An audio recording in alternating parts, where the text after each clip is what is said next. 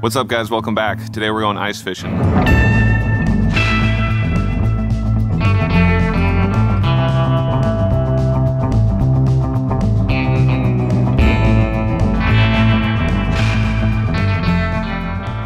gonna head on the snow machines and head over to some lakes a few miles away. It's negative 10 degrees Fahrenheit right now, so it's gonna be a chilly day. We're gonna try out a new lake. We don't know if there's fish in it. There's a chance that there is because it has creeks that connect to the main river system. So there's a good chance we'll get skunked, but there's also a good chance we'll figure out something cool and know where to catch some fish. So let's go.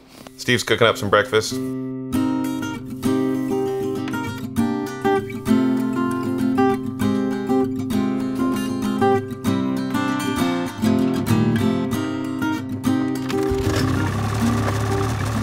I know you all can't see their faces, but this is Steve and Tess. You probably remember them from the very first video I put out. Let's see if we can go catch a trout. Yeah. All right, we're heading out.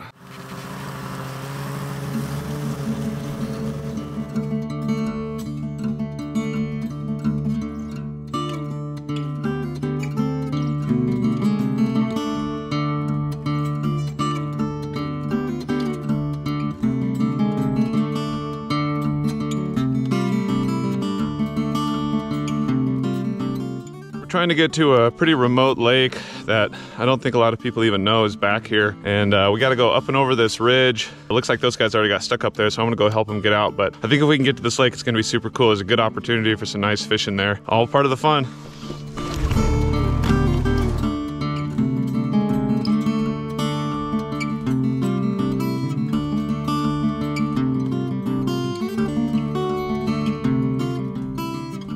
We're getting pretty close. I think the lake's gonna be just through here if we can just poke through this last bit of woods without it getting too thick.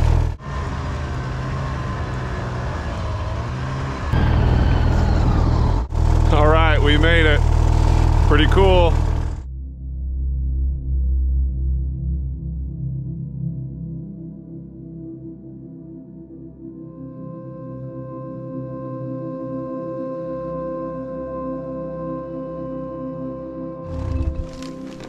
All right, we made it. We made it!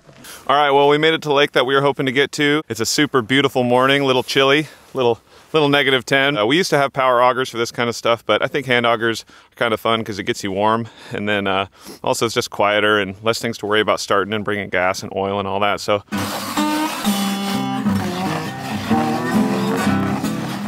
right, so I'm gonna put in a hole a little farther out, see if we can find the spot that the fish are gonna be at.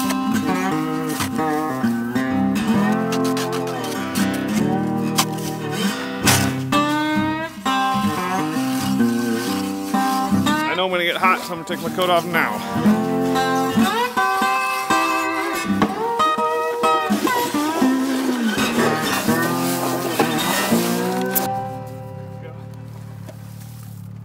All right, well, I got my first hole punched in the ice.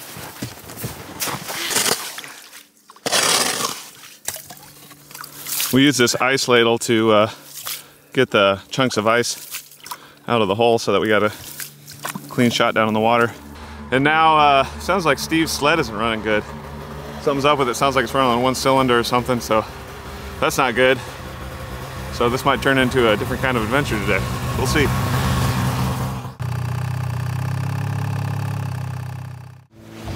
That's fishable depth. Is this better? Yeah, I wouldn't go any shallower. You don't want it too deep, really, when you're fishing trout in the winter. Kind of hang out in the shallows along the drop-offs of the edges. What you thinking? Cold. Yeah, it's a little chilly, huh?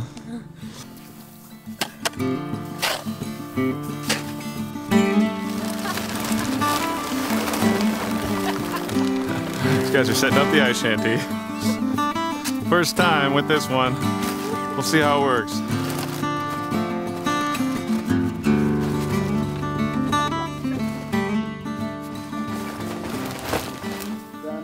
Wow! We got a house! Home sweet home. Spark up the heater, baby. Okay. All right, we got a good one here. So Steve got the shanty all set up. Got his brand new heater out. And well, why don't you tell him, Steve? Oh, I forgot the propane back at the cabin. I think I'm gonna hop on the snow machine and blast back and see if I can't go get the propane and come back before these guys turn into icicles. So that's what we're gonna do.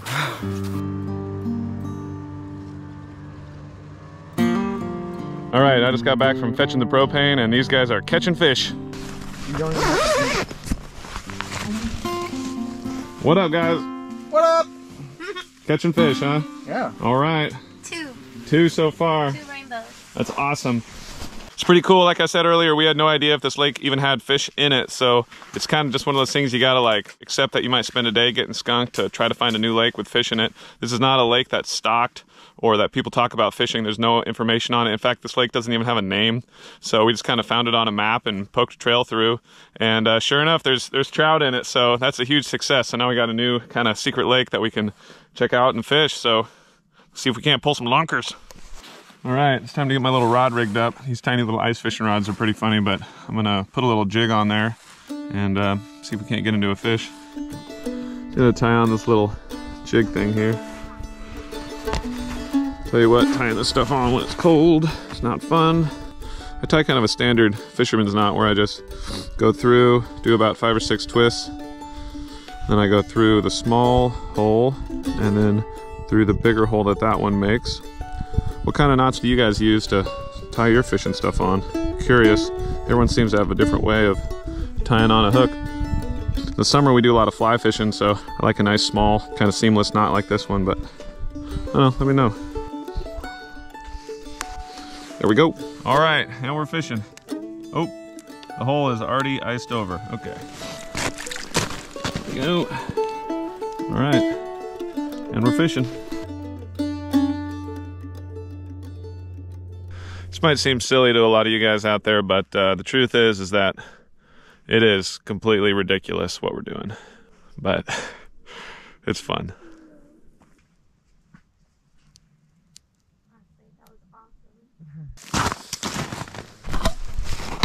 Of course, the second I turn my camera off, I get a bite, so. It's a tad bit chilly, so I think I'm gonna get a fire going on the ice so I can stay warm while I'm fishing. Those guys are in the shanty, but it's really only got room for 2, so I'm hoping we can find a dead spruce tree over here without going too far into the woods. The snow's super deep, and I didn't put on my snowshoes. We'll see how this goes. Once I step off the lake, it's gonna get deep. Oh yeah, it's deep.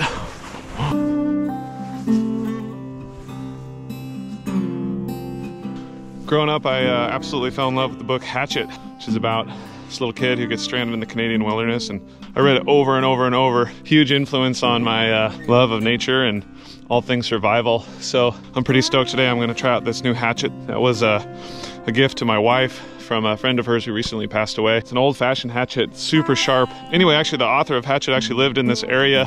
He passed away recently as well, but lived real close to here, I found out. And so that's pretty cool that we ended up in the same neck of the woods. 3. Perfect.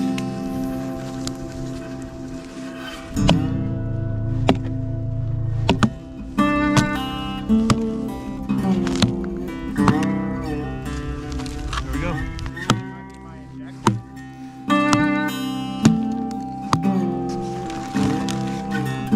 All right.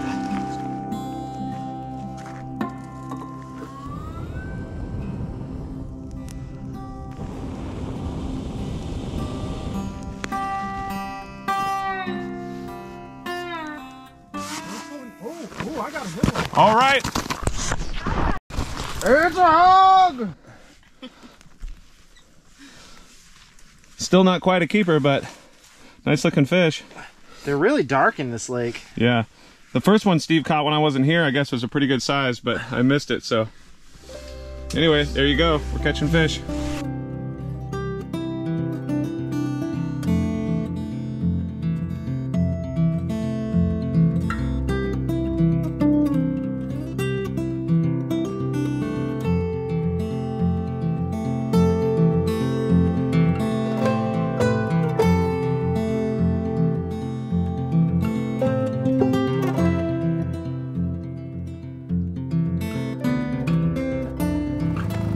Well, if it ain't one thing, it's another. Don't forget, Steve's snow machine is on the fritz, so all this is gonna probably culminate in a bit of an adventure to get back. Steve and Tess did me a solid and kept my beer thawed out in their shanty, because it'll freeze solid at these temps, so cheers to you guys. Cheers to all you guys watching. please subscribe to the channel. Tell me what your favorite beer is. I know a lot of you guys are hating on the Miller Lite, so let's hear it. Tough guy, what you drinking? We're gonna try to get out of here before it gets dark, just in case Steve's sled decides to break down on us. We didn't catch any big ones. I think the biggest that we got was about 12 or 13 inches. Nothing big enough to keep. Still always a fun day being outside. It's always better than the couch. And yeah, let's see if we can get home. All right, like we were telling you earlier, Steve's sled is not running right. Sounds like it's on one cylinder, it keeps dying. We're pretty worried he's not even gonna make it out. So me and Tess are gonna ride out on my machine and just hope that he can get at least up through the woods and over the hill. And we'll take it from there. And so Steve's sled is barely running. It's going like 5 miles an hour. It's a pretty long ride back to the cabin. So I just brought Tess back, and I'm gonna turn around and go help him out. I'm gonna grab a tow rope and head back and see if we can't get him out of here. It's super cold to be breaking down out here.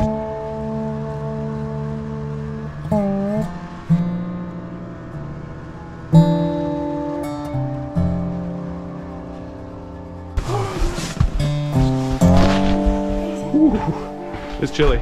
So here's the update. Steve's pretty much totally broken down out there. So he figured out that there's a road crossing nearby where the trail was. So instead, I'm actually gonna take the pickup truck with the trailer and go meet him at that intersection of the road so we can just load his sled right onto the trailer. So we got the truck warming up now and warming up Tessa's fingers, which are a little bit frozen from the ride home. Day of ice fishing turned into a rescue Steve on his sled day. That's all fun and games until someone breaks down and almost freezes to death. So it's another day at the cabin. Trying to figure out where he's at, but it's kind of hard to find him back here. Oh, I see him.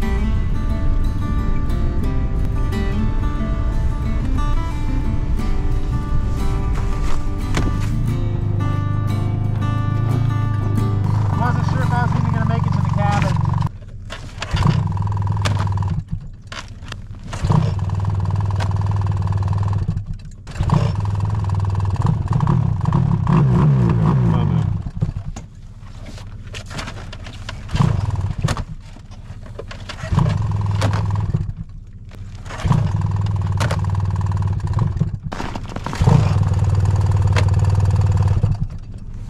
All right, I'm gonna get in front of you.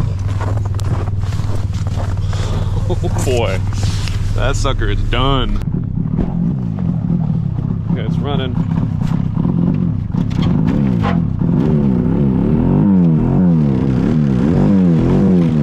Come on, baby.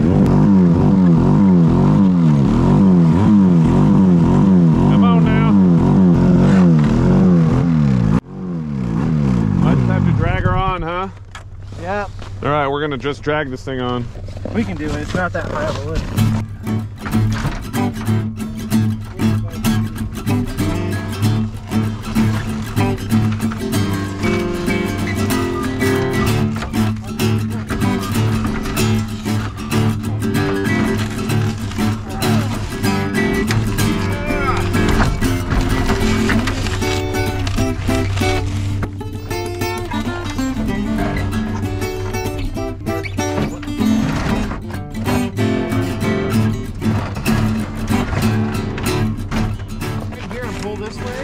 I'm gonna lift in the back and push. On three. One, two, three.